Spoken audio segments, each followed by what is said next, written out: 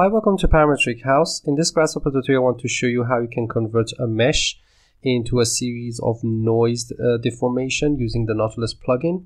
As you can see here, we can change the length, which is going to be the resolution of the mesh we're going to use, the maximum deflection. You can see here I can change that. So let's just turn off the mesh. The scale, so if I increase that, you can see that it's going to give us more details, and also a slider which is going to change the outputs as we increase or decrease that. And also we can just decrease the wave function, which I'm going to explain in this tutorial. So you can see that I can produce it like this, and then we can give it a color. So for example, if I change this, you can see that the output of the color is also going to change. We can also bake it in Rhino. So as you can see here, we can get the final mesh as an output.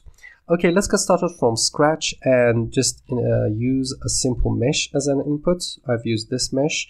So I'm going to go to the parameters menu, geometry, and use the mesh as an input. Right click and set one mesh, and also internalize it. So we will have this in the Grasshopper example file. Okay, after installing the Nautilus plugin, you can see that we have it here.